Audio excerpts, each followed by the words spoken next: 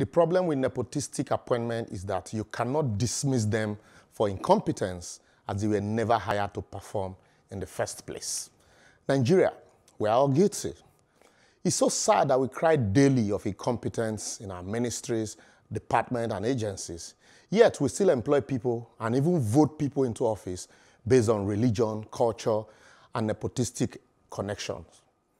People who we can't employ into our private business as a result of incompetence are daily finding their way to public service and public offices as a result of who they know. Otherwise, how can one explain the fact that people who applied for jobs in MDAs or are screened at interviews are not the ones finally employed, but those who didn't pass through the process, but knows a governor somewhere, a minister, a senator, director, PAMSEC, or knows somebody that knows somebody? You can never imagine the frustration of going through an employment process only to be told, you'll hear from us. Not because you are not qualified or didn't do well in the process, but because some other persons who were not part of the process would be used to replace you because they know somebody up there. Ministries are selling job slots to highest bidder. Sexual gratification is requested from ladies in return for employment, yet nobody's fired or investigated, and we want to attract the best brains. I laugh. As it is in the public sector, so it is in most professions in Nigeria, including privileges in profession that is supposed to be noble, the legal profession. What's the essence of a good education if you cannot guarantee employment unless you are connected to someone? What's the point reading your books when all you need to be gainfully employed or become a public officer is either to serve as the master's table, as a Minister for Labor in Ngige has described it, or your parents would have to beg their way through for you with a note. Please, the bearer is from me. Interview and employ. We cope. As a result, learning is de-emphasized in the place of paper qualification. Are we happy that some of our graduates can't even spell graduation? That's how low we have sunk, and the shame is on all of us.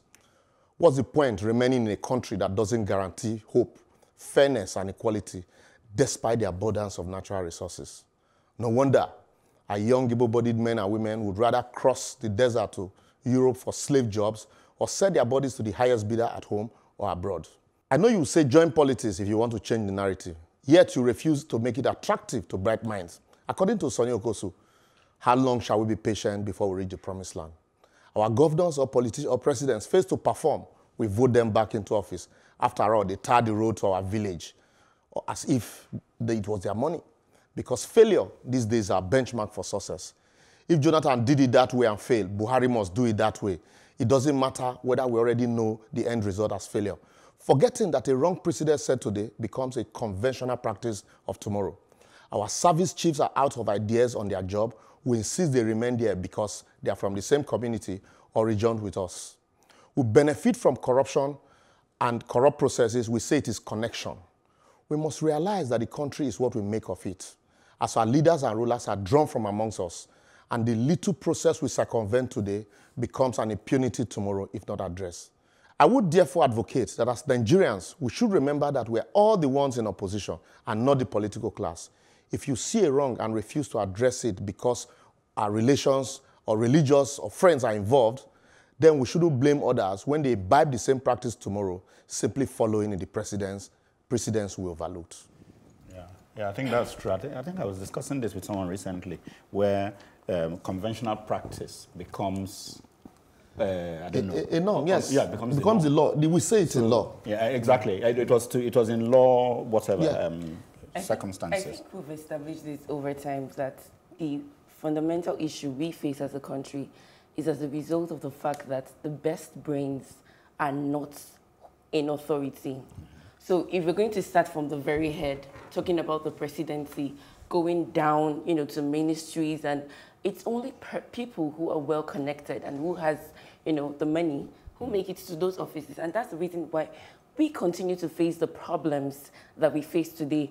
Talking about offices, most employers, I think let me say that the men are even at a disadvantage if you do not have money to buy your way through, there are a lot of unemployed young men out there.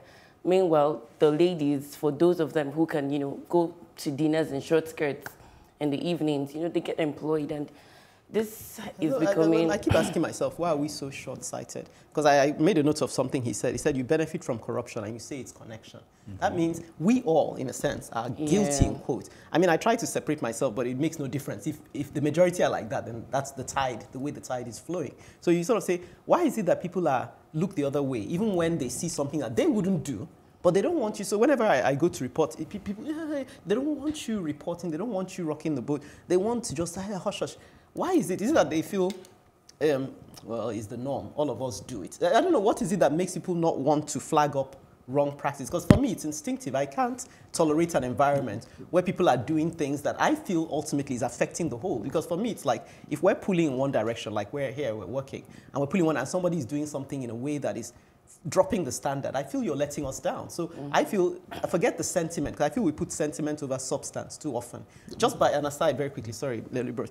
I was listening to Sibajo the other day on one of these conferences, and the guy had details and things he could drop down. And I said to myself, this guy is presidential material.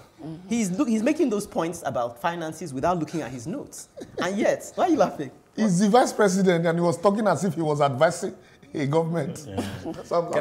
Can I I'm just thinking that our president doesn't make those kind of points. And, you know, this guy is doing it without notes. That's the brains I didn't we're want to talk on this, but you raised this issue.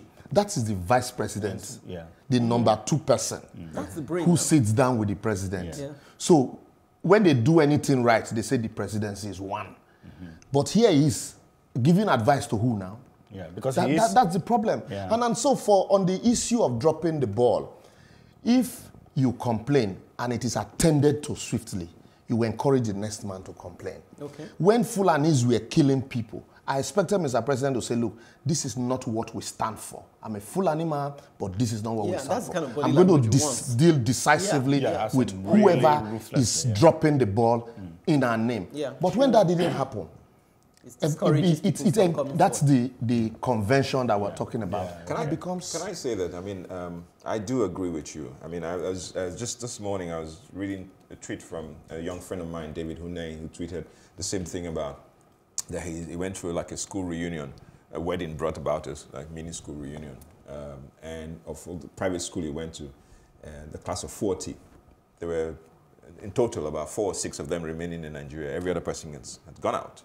So the best and the brightest who can find solace in here are leaving. So we have this, we're creating this system unknowingly where we're just left with a sea of mediocrity. And it's again, from physics and from economics, we're rewarding it each time. So it's self-fulfilling. So I find, I mean, I've worked in government for many years, and I find that you know, way back in the 60s, when the former president of the US said something about the best and the brightest, and in setting up NASA to go to the moon, and there's no such vision, not even in one agency within the system, within our system, that you will say the best and the brightest are here. And it's amazing. That's sad. I mean, what you're saying, it's amazing how meritocracy or a merit-based organization can inspire people. Like if you even take our telecoms, I like the fact that there's competition. I feel it's healthy. So once you set up a system that lets people know that this is what you're rewarding, football, whatever, sports, then you find that people will immediately key into it. So I think what we're getting, according to what he's saying, is a function of what we are endorsing. For me, we endorse it, we agree with it. Once it favors you, it's connection. If it doesn't favor you, it's corruption. Really. So we need to change. And so, a zero tolerance policy ensures we are all judged by the same rules. After the break, Sandra is tackling a matter that requires a raising of the bar above ground zero. Never mind applying zero tolerance anyway. So, Sandra waits to hear from you. 5 panelists, 5 topical issues, no holds barred. For me, it's not knowledge that's lacking. It's that greed, it's that mentality where you feel you deserve to take your own and take it infinitely and let everybody else just manage however they will manage. We're almost becoming hardwired to try and cheat. I would, suggest that we begin to hold our leaders accountable. There was a time in this country when things actually work. I don't think that any organization should be above the law. And I think one of the challenges we have in this country is about governance across the board. Well, what I'm saying is that it doesn't really affect us in Nigeria. That's really It does. I don't know what we can do if the system is already corrupted. We've been warned as a continent of the influx of the Chinese. If you don't repay your debt, they will just colonize you.